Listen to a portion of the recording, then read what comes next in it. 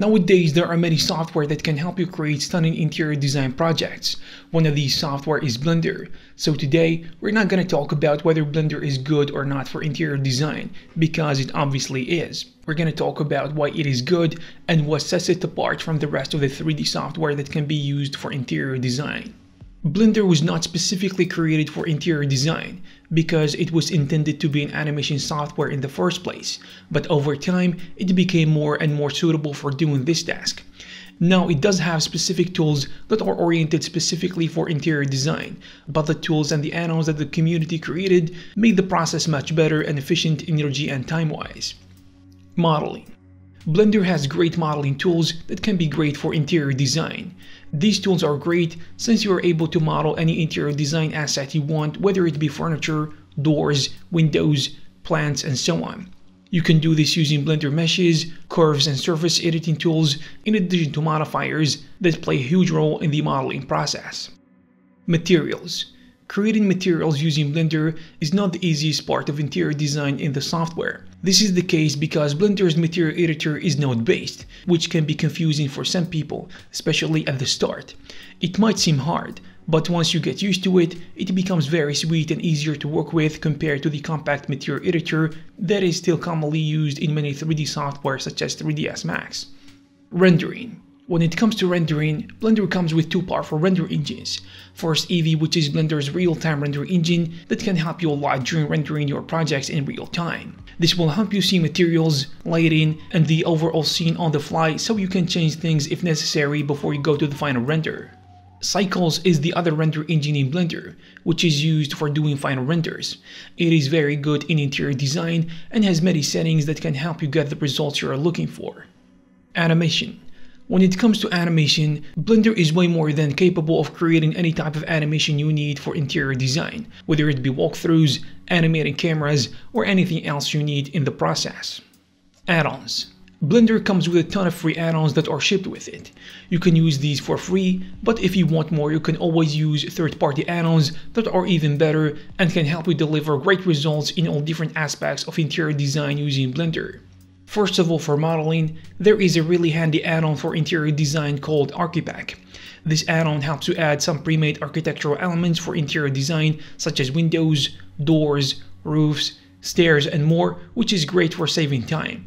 There are similar add-ons that can do similar jobs such as building tools and Archimesh. These add-ons can even show measurements, which is handy for interior designers and architects. Cycles, on the other hand, is an add-on that can be used to achieve better ray tracing performance. It promises to solve a real problem for artists that need high-quality renders while doing this on their average machines with a reasonable render time. It is important for interior designers because it gives better and realistic results. You can also use the sampling add-on to create trees. This is another add-on that ships with Blender.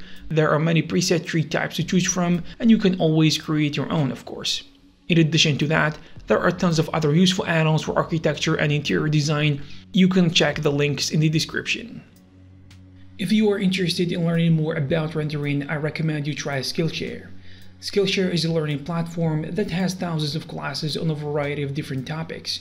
If you want to learn render engines such as V-Ray, Cycles, Octane, Redshift, or any other, you can find a lot of classes that can help you do that step by step. For example, you can start learning with this class about how to create photorealistic exterior renderers with 3ds Max and V-Ray, which will help you a lot as a beginner. Also, if you are a Blender user, I recommend this class that will teach you how to create and design a modern interior in Blender. You will learn about the basics of modeling, adding materials, lighting, and rendering. And the good thing is, it is very affordable, because you need to pay less than $10 per month to get access to all these fantastic classes. The first 1,000 people to click on the link in the description will get a free trial of Skillshare Premium membership. Blender compared to the other 3D interior design software. Working on interior design projects is a common reason for using 3D software, and there are a lot to choose from. As mentioned before, Blender tools and add-ons can help you do a lot in interior design, but Blender does have a very strong competition in this field. 3D software such as Max, which was originally oriented for architecture for decades now. It has a ton of resources for both beginners and professionals. The downside of using Max is the fact that it is very expensive, and purchasing a rendering software license such as V-Rays makes it a pain for new people, even professionals. But there are some alternatives like using Arnold, which is a great render engine that ships with Max. There is also Cinema 4D, which is a very fast 3D rendering and modeling software. It is very powerful in interior design and can be supplemented with 3D rendering software such as Arnold, Octane, Redshift, and so on, in addition to plugins for different purposes, which helps interior designers take their game to the next level. Cinema 4D is more than capable of doing complex architecture and interior design tasks. Probably what makes this software interesting for beginners is the fact that it is considered easy to learn for many, in addition to the abundance of learning resources from YouTube videos to online courses, and the same applies for Max too.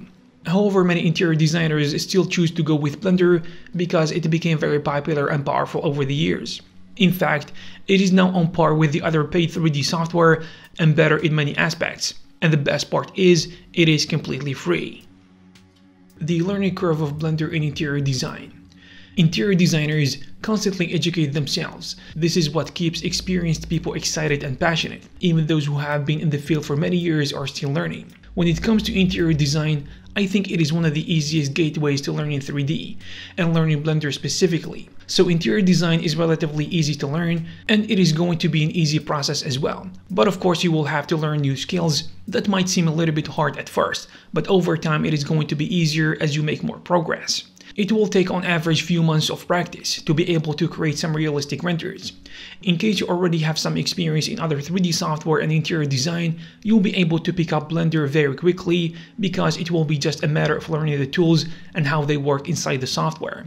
Another part of the process is to learn how to effectively light an interior and create realistic materials. That's why it is sometimes a good thing to learn texturing and lighting in Blender using ready scenes, which gives you the time to practice more. This is the case if you don't want to spend a lot of time modeling everything, which can be really time consuming. So you have to put in the work and practice to be a good interior designer using Blender. You can do this starting by watching tutorials and courses. Just make sure that you are focusing on understanding the workflow of professional artists that can help you along the way. This way you will have a clear route to follow, which makes it easier for you. But most importantly, you'll be able to learn things the right way. Since interior design relies a lot on modeling tools of Blender, the UI and keyboard shortcuts in Blender might be difficult to figure out for a complete beginner. But since Blender 2.8, things have become much easier to learn and much clearer for newcomers. The biggest factor in the learning curve of Blender is that it is too powerful, and with power sometimes there is a degree of complexity.